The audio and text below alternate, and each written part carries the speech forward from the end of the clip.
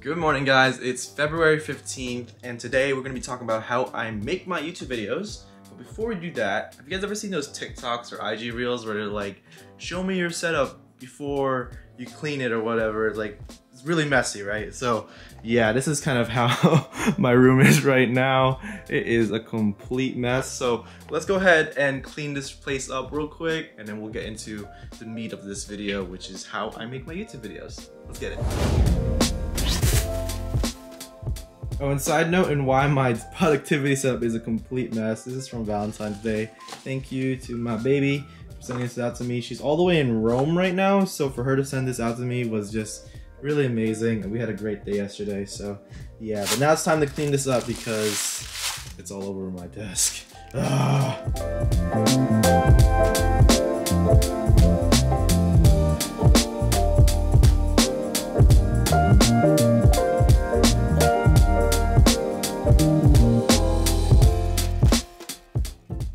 Hi Mom.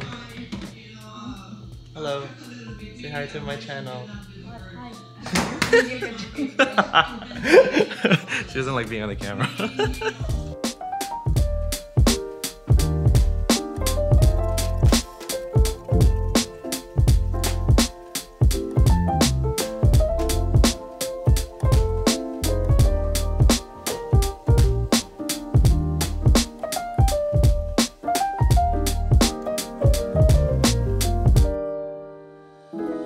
Hi. The vlog. Yes, in the vlog. Where are you at? Hello. I'm in Rome. Look at these flowers that Wade got for me. Yeah. Valentine's Day. Woo. Okay, say bye. Bye.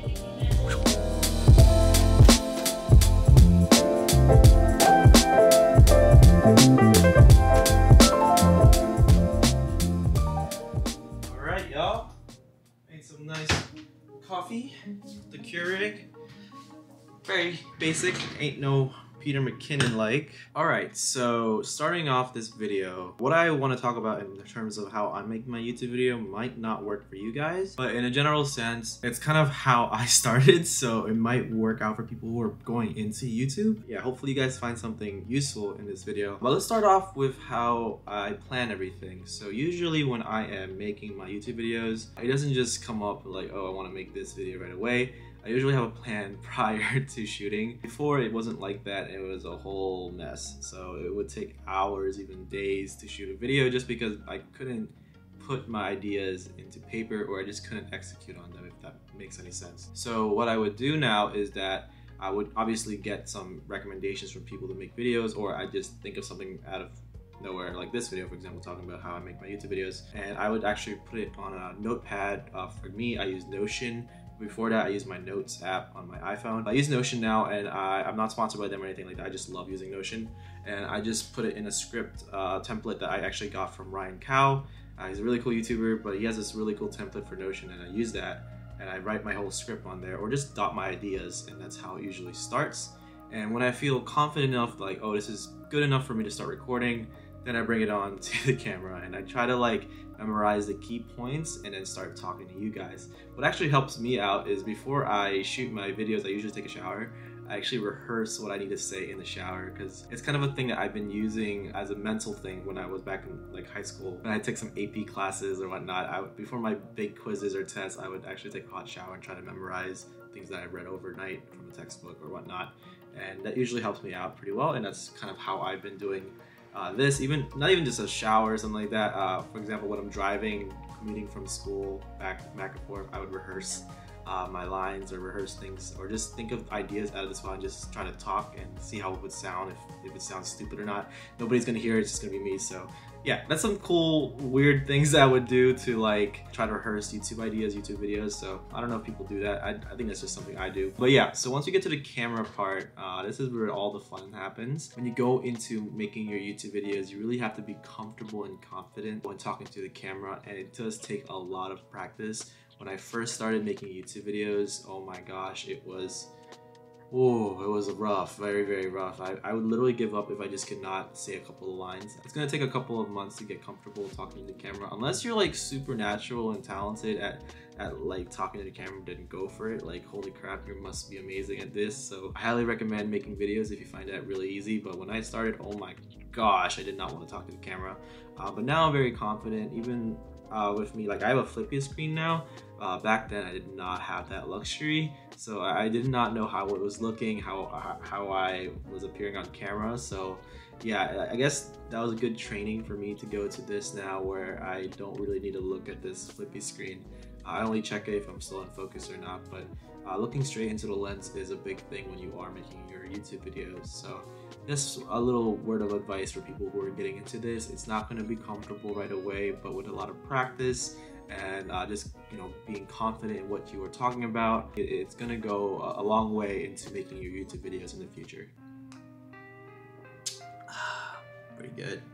I think I use pumpkin spice from Starbucks, and then I also use caramel with no sugar. So yeah, this tastes really good. Holy crap. And I guess for the people out there who wants to know what I do, you know, use often when I'm making my videos, let's go over it real quick. All right, so this is the Godox SL60W. I literally bought this light when I first started like 4 years ago, and it's been one of the best investments for me. I've been using this light every day. So yeah, I use it just as a normal like light for my desk, but in general, making videos or whatnot. I have a newer softbox, which is pretty cheap. You can get it for like 30 bucks. All right, so the main camera I'm using is the Sony a7S III. It is currently rigged up right now. Again, I do make videos professionally, and this is just how it looks. Before I got this rig, it was just the camera, the lens, and the tripod. The tripod I'm using is this K&F tripod. They did send this over to me a while back, and I've been using it literally every day. Beautiful tripod. It has a lot of cool features. I can go vertical mount, I can go overhead, all that stuff. It gets really high and it's very sturdy. Love it. Has a built-in monopod. I don't know, there's so many features on this tripod. I love it. I just have a quick release plate over here that I attached on it, and I use it with my main rig, and it carries it really, really well. Next camera I use is the Sony a6300. I don't use it too often nowadays. I kind of want to set up as an overhead camera eventually. So right now it is with the Tamron 17-28, and this is usually how my streaming camera would be, but I do have a brand new streaming camera, which I'll talk about in a second. But this lens usually goes with my a7S III as well. I just interchanged them here and there. But in terms of that new streaming camera and also my new vlogging camera, this is the Sony ZV-1. Beautiful camera, lightweight, love it. It's a 1-inch sensor Sony camera, and this is how I've been recording this whole day of content. So I really, really like this camera. It has all the Sony features that I usually enjoy, and I'm gonna be using it as my streaming camera just because it's so lightweight and I can go really, really wide with it. And it has a lot of range, so I can go in from like a 18mm with the wide angle adapter to all the way to like 70mm, which is really, really cool. All right, so the next thing that I use very often are these pocket lights from Pixel. This is the Pixel G3. When I turn them on, I think you guys have seen this with my keyboard video or whatnot, but it's a very nice light. It is bicolor and it is also RGB. Just very cool when you're like making little arrangements for your videos. You can change it to whatever you need to change it to. There are effects. You can control it with an app, all that stuff. I have 3 of them. And they do last for like over an hour and a half whenever I'm using and recording. I do recommend for people who are making YouTube videos to have at least one pocket light, just because if you are making videos on the go or in weird situations where you can't necessarily get a big light like that, this light is very, very useful. But yeah, really, really cool light. I definitely recommend this if you are going into YouTube. It's one of those things that you just need to get. It's like 50 bucks. I think it's not that bad if you're trying to make videos. So yeah, cool light. And last but not least, this is my M1 Max 16-inch MacBook Pro. That's a lot to say, but this is my main editing laptop. I've completely switched over to MacBook for editing in the past couple of months, and I do use Adobe Premiere Pro. This is an overkill laptop. You do not need this to make YouTube videos. You can even use your phone these days to make YouTube videos. But the reason why I use this laptop is because I do make videos as my job. So I just need a really, really fast editing machine. Before this, I was using the M1 MacBook Air and my PC rig, but it does choke a lot on my a7S III footage. So I got something that does not choke at all. I don't need to do any proxies. It just does it and doesn't complain. So yeah, I've edited so many new projects so much faster than before, and I really, really love this MacBook Pro. I can't talk about it enough. It's just so good. And fun fact, I got this laptop for $3,200, $300 under retail, which was amazing. Thank you, Dwight, for selling this to me. It was literally out of stock everywhere. You cannot get it in Best Buy, you cannot get it in Apple Store, and I mean, I was gonna pay even more if I was gonna buy it on the market. So yeah, somehow I got it on Facebook Marketplace for way cheaper. Thank you again, Dwight, for letting this go to me. So yeah, really appreciate it, man. I told you I was gonna give you a shout out, so yeah, shout out to you, bro. Thank you so much for this laptop. It has been a game changer. All right, so let's stop talking about gear now and let's talk about editing. I don't want to go too crazy on editing just because it does take a lot of time to go detail for detail on editing. I'm just going to talk about things that people have been asking me, especially when I am making videos. So let's start off with the biggest question when I'm editing videos. Where do I get my music? I do get all my music from Epidemic Sound. I have paid monthly for Epidemic Sound for the last, like, I don't know, 2.5 years. I've used MusicBed and Artlist before, but I ended up just staying with Epidemic Sound just because it has a really great catalog and it's just really easy to use. And what's cool is that I don't think any other platforms does this, but Epidemic Sound curates a whole like playlist of music that you have not listened to before, and it's based off what you've been downloading and what you've been using for your YouTube videos. I don't know if that's a specific feature from them, but that's what I've been using. Every time I open up Epidemic Sound, there's brand new music for me, and it says based on your YouTube channel, which is really cool.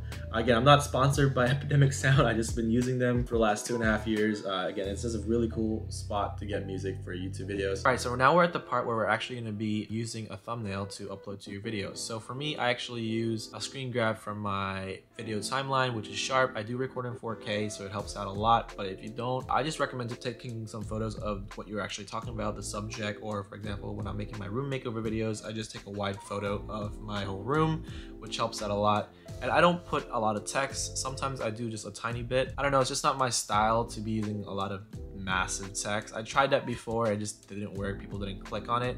And that's the biggest thing when you're doing this whole YouTube thing, is that you want people to click your video. And if you don't have a cool thumbnail, people will not click your video. It's just a fact. And if people are not clicking your videos, YouTube will not recommend your videos. So yeah, try to get a very nice thumbnail that you personally would click on. Try to actually even test it out with your family members or your friends. Like, hey, would you click on this thumbnail? And if they do, then yeah, that's definitely a thumbnail to use. I usually have a community update in the community part of your YouTube channel, and like tell them like a day or 2 days prior, like, hey, there's a YouTube video that's gonna be uploading at this day, at this time. It helps out a lot so people know like there is a video coming. But yeah, that's just how I do it. I set that reminder on the community tab and tell everybody, hey, there's a video coming out on Sunday at 9 a.m. Eastern time. So yeah, that's just how it is. You do that, and then you upload the video, and then you wait, and you wait, and it goes up, and then people watch it, and you're like, whoa, they're commenting. They're like, what the frick? They love the video. Yeah, that should conclude this whole tutorial, I guess, of how I make my YouTube videos, or how you should try to make your YouTube videos. Again, these are just my opinions, my tips, how I've experienced YouTube. And again, I'm very new to this still. I'm still learning. This is like still crazy to me that people are watching my videos, which is amazing. But yeah, that's just stuff that I wanted to get out of my chest because it was in there. I just wanted to help you guys out. And yeah, that's it for this video, guys. If you guys did enjoy, hit that like button, subscribe for more. I'll see you guys later. Peace.